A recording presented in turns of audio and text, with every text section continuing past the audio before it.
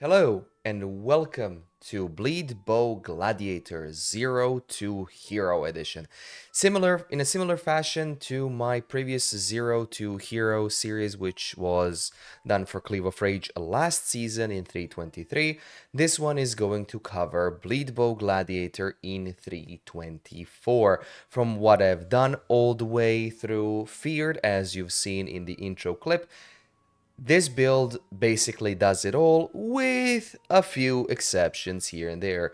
It's a very efficient, fast mapper. It can do all the content that I have personally done. I haven't tested just a few things. I haven't done heists.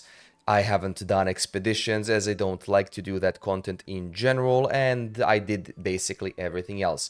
Most of the things you will kill in one hit. However, as it is a dot build, you will have to wait for a certain amount of time until an enemy dies. Now, because it uses Reslata and Volatility and more maximum attack damage, more maximum physical damage, you will sometimes have to reapply your snipes to get the maximum possible outcome. On average, you won't need to do it, but there's that. However, this build has one little problem, and that's why I'm making this build guide now, so I don't have to address this later, and that is bleed is dot damage capped, which is around 35.67 million damage. The game cannot calculate more, so anything you have above that certain amount you won't even see. The reason why I stopped there was because I don't want to invest in a bow. I want to make a bow from the graveyard, which I still haven't done. I will do that eventually. The league is only 2 weeks old at this point. But I have a random thicket bow, which is not the best bow. Before you annihilate me in the comments, it's not the best bow. Citadel bow is the best bow for pure physical damage. However, I bought it for 2.5 divines. I 6-linked it myself, so that was a steal. Now, as you can see, the map is simply melting. I will just let it finish playing and talk about just some other annoyances. Now, there are some map mods, and that's why I made a regex you could see in my previous videos, that are absolutely annoying, which is cannot regen. We need mana, even though we have mana leech. Block, reduced block, and recovery and whatnot, so that's reduced armor. That's basically the same mod. That's annoying. Physical reflect is always annoying. You can die basically from the physical hit, so that's what I would avoid. Reduced effect of non-curses is huge, as that's all our defense and offense, and like monster physicals as extra elements. So that will cause you to do some re-rolling of maps and whatnot. What I do is I have a tab called map regex. I roll all my things, I type in the regex, and then I also do like crit and see if there are any like monsters criticals. I delete that one as well, so I just scour and re-alk it. Now I will go over the gear through every single piece and upgrade path. First, let me cover the upgrade path. So I'm currently at level 98. We still have 20 minutes before the realms restart for the update. I couldn't sleep, sorry. And for the actual build guide itself that I originally made, there are a few changes. Number one, once you get more gear, you remove Mirage Archer and you add, what was it? You add Vicious Projectiles or Deadly Ailments. I think it's Deadly Ailments that you add later, so that's overpowering it. Number two, Cruelty support. Once you get over the medium budget, which is like 20 to 30 divines, cruelty, even before then, cruelty support becomes obsolete, because the moment you can put any awakened gem, it overpowers cruelty by a good significant margin, and it's completely irrelevant as cruelty caps to 40%.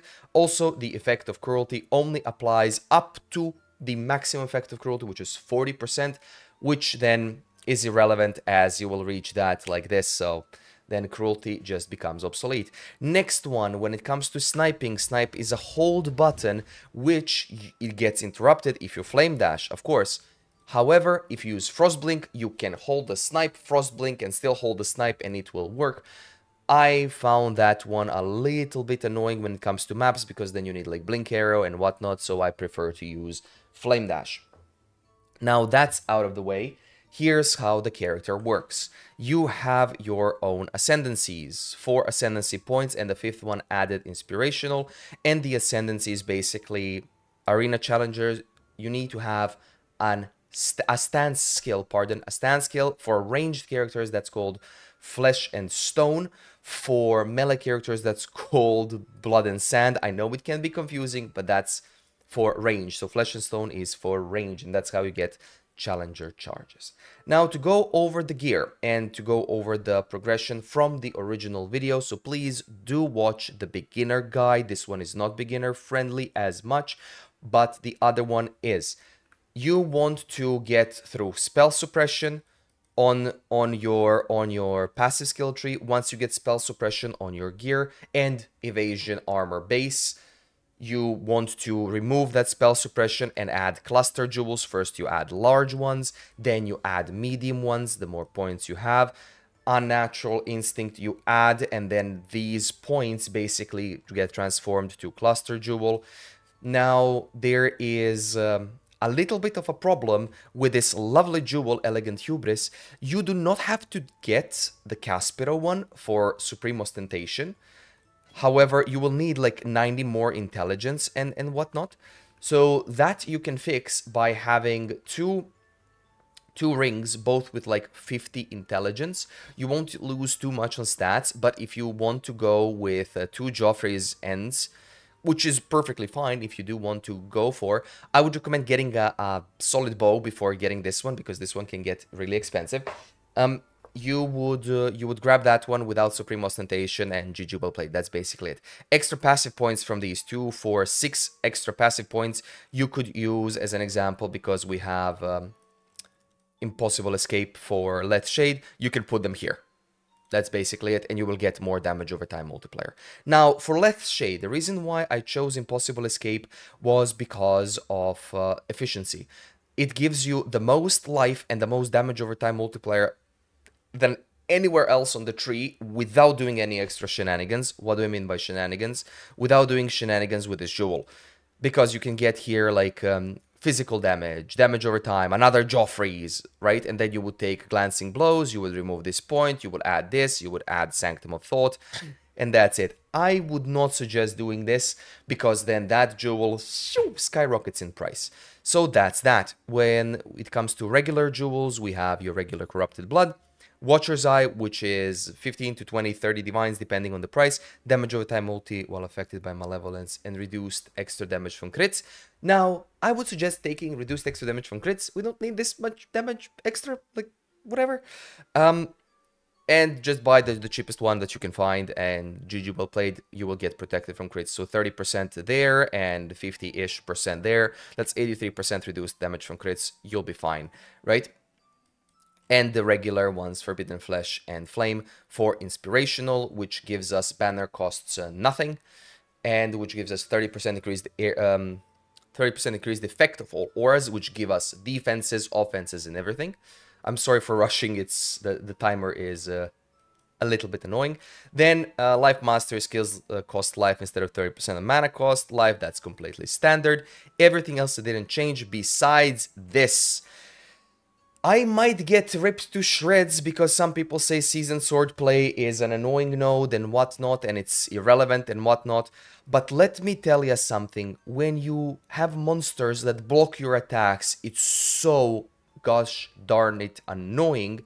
It's almost as annoying as monsters have a chance to avoid bleeding. Get this, it will save your life. Okay.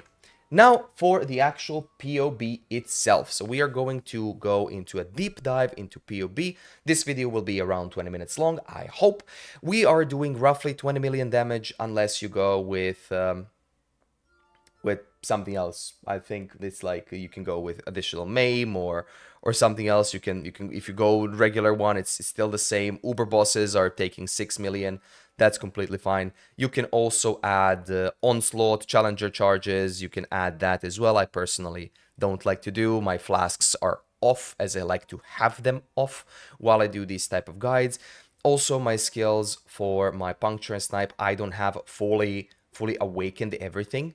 I don't have 21 volatility, deadly ailments is not awakened, these are not level 5, so you can get damage there as well. Plus, the bow is kind of trash because it's a thicket bow. You can get a better citadel bow or craft one yourself from the graveyard. And that's going to give you more than this amount of damage. 20 million is completely fine. That's, of course, included with 7 snipes with Pride Maximum effect and stance, blood stance. You can do sand stance, that will reduce damage. You can do initial effect, that will reduce it as well. But if you want to do bosses, as you've seen me do, just grab blood stance. Of course, enemies are moving, enemies are bleeding, and there's 1 ensnare on them. While I'm there on the topic of ensnare, if your ensnare and Ensnare Arrow and Frenzy Arrow cost 0 mana, but they cost life, they will always proc. As you can see, while I'm channeling Snipe, they will always proc. So keep that in mind. That also is included every time you press your split arrow. Now, before anyone asks, split arrow had the demonic split arrow effect. I put it on my second character as I made another one for split arrow puncture, which is a raider with rupturing. But anyways, weapon 1, thicket bow is okay. Get any with 450, 550, 650 PDPS, any bow that you can. Then later on you can add a citadel bow, which is going to give you more physical damage. We sort weapons by physical damage, not by PDPS. PDPS 600, that includes attack speed in it. Attack speed just helps with pulling the snipe. More PDPS, better. However, bow becomes, like, after you get over 650 PDPS, the bow then becomes the last thing that you will upgrade because there's no need to upgrade the bow. Everything melts. Quiver is around 200C. You need damage over time multi, phys damage over time multi. Attack speed is a bonus, fire resistance bonus. Damage with bow skills is an exalted orb slam. Phys damage to attacks, you can do life. That's fine. I found that 3.9k life was pretty fine.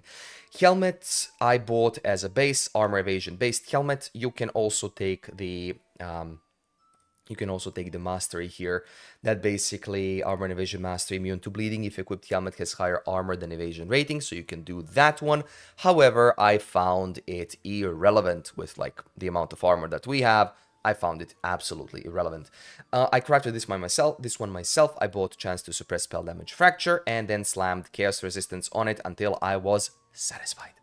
The rest is searing and ether. That's you can do whenever.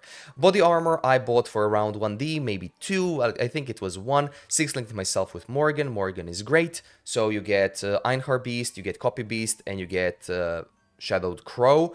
Scarab, you put them all together in a map, then go farm that, then go back to Einhar, you buy Craykick Sandspitter? Craykick Sandspitter? Sandspitter. Craykick Sandspitter, and then you can get a 6-link for free. Don't use fusings. Don't waste fusings. Now, that's for body armor. Body armor is basically a stat stick. How can we improve all of this gear? You can just slap more prefixes for armor. That's it. Gloves, I basically crafted myself. Chance to suppress spell damage. I bought that one for around 2.5 D for a base. I bought multiple bases and then I sold some because I was lucky to roll some very, very good accuracy modifiers. But I did the same. Tier 2 Chaos Essence and GG. Now, for boots. Boots I outright bought for 5 divines. This is, of course, armor evasion rating boots. And you can also do these ones yourself. Chance to suppress spell damage. And then you can do torment essences. And then do chance to avoid being shocked with Searing Exarch. And then you can do Orb of Conflict to increase the modifier values.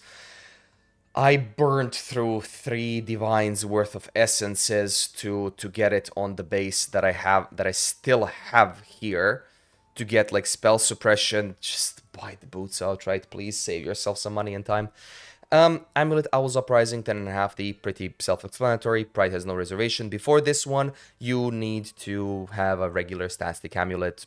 That's whatever. Ring with Curse Enemies Vulnerability. Attack damage, leech his mana helps so you don't get it on a jewel. But this was really a lucky, well, we can call it a snipe. I bought it for around 4.1D. At the time for 700C, basically a stat stick, right? I don't need any more Chaos Res, so I could buy any other Another ring. You can craft this one yourself. You can do whatever and then have an empty suffix and then Warlord Slam. Good luck. But I basically bought it for 4D, let's say. This one I bought for around 2D, the second ring, and I didn't edit the price. I bought for around 2D, and this basically is a complete and utter stat stick, right?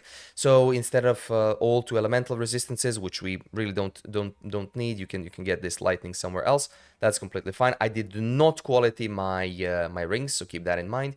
You can get a stat stick. Same with this one. You can do vulnerability instead of lightning res. You can get a stat stick, and then you can swap resistances around if you do not get the Supreme Ostentation here. Now for Reslatha, you want more, less. I bought 33 or 34 less and 39 more. That's why it's 46.40, and that's basically it. Flasks, I've already written. You can do whatever the heck you want. Some things help, some not. Cluster jewels, large ones are set in stone. That's basically it. You gotta splurge out maybe 2 divines now for them, so they are set in stone. Sadly, Forbidden Flame and Flesh are set in stone, and how much they've cost. Impossible Escape with Let Shade, I've explained. And everything else is basically the same, but the medium cluster jewels. Now, Student of Decay, Wasting Affliction is the best one. However, if you don't have the currency for that one, you can do Brute for Potency, or you can do anything else, Flow of Life. But Student of Decay is mandatory for Chaos Resistance. We are basically Chaos Resistance capped. Now, I will just go over gear progression from the moment you start. It's a very cheap build. Up to this point, it's like 80, 90... It's up to 100 divines to get it to bleed.cap when you include the weapon, because weapon is around 15 to 20D, so that will make it around 100D build. But here's how it works. You need 20, 30, 40C to set it up from maps to get go without spell suppression, so you can go on the right side. Follow my beginner guide. Then once you get spell suppression, you remove things up to charisma if you don't have golden oils. So you remove up to there, you add other stuff on the tree. That's when you can actually remove these points and go down here. You don't have to take Elegant Hubris, that's completely fine. You can leave that and add the points somewhere else. Worst case scenario, add the dexterity and intelligence from there. Add that.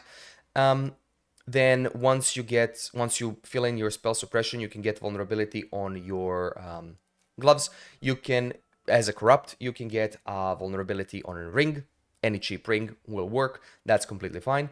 Once you get the Unnatural Instinct, before you get a Natural Instinct, I go right side for phasing and then leech. The reason why I go phasing is when you walk through enemies tend to miss you a lot, but if you go left side, yes, you will get more damage, but you will lose phasing. Well, you won't even gain phasing, and sometimes you can get stuck in mobs, and mobs will just maul you to death, so I just go with the defensive option. So please do yourself a favor, play with that, you're going to love it. And of course, leech. Before you get Charisma Anoint, you can get Mana Leech Anoint, or you can just grab this, that's fine, or you can grab leech on a jewel. It's a prefix, so life and then leech and then whatever else, you can do that one. When it comes to anything else after you get this, that's your medium cluster. And once you get more levels, you will just fill in the tree. The last 2 points, what I would do, I would just either add life or I would just add damage over time multiplier. Like, that's basically it. Then once you get bleed.capped, you can safely remove Let's Shade and do whatever the hell you want with an additional jewel socket. That's completely up to you. You can literally put Cirrus's jewel here to then grab like a large one or maybe a very large one. You can do however you'd like. I'm not going to go over this build at all. I'm making a different version and another version that you can do. So I gave you 2. I gave you one with the attributes, one without the attributes, and the last one you can do is with Usurper's Penance and Olesia's Delight, which is Frenzy Charges, and then instead of focusing on the left side of the tree, we focus on the right side of the tree. But I'm making a better version now, which is going to be Crit Rupturing Raider, so you can see that one on streams. As you've seen, this is a very, very simple build. If you have any questions, feel free to post them down in the description below or ask me in my streams. I stream almost daily, other than Friday. And yeah, you can hop on the Discord as well. Feel free to ask any questions. The build works perfectly fine. It's suitable for everything. However, one disclaimer, tier 17 maps. I only done 2. I've failed both of them because of the time it takes to pull the snipe. So for me, currently not tier 17 viable. I would just do a regular damage build instead of doing a bleed. So that is it for this video. Thank you so much for watching. Hope you liked this 0 to Hero edition. I will be upgrading to crit rupturing raider, and you can see that, of course, live. If you like the video, please do give it a like. Please do sub if you don't mind. I keep forgetting these outros. Comment down below if you have anything else to add. Thank you so much for watching, and I will see you in the next video.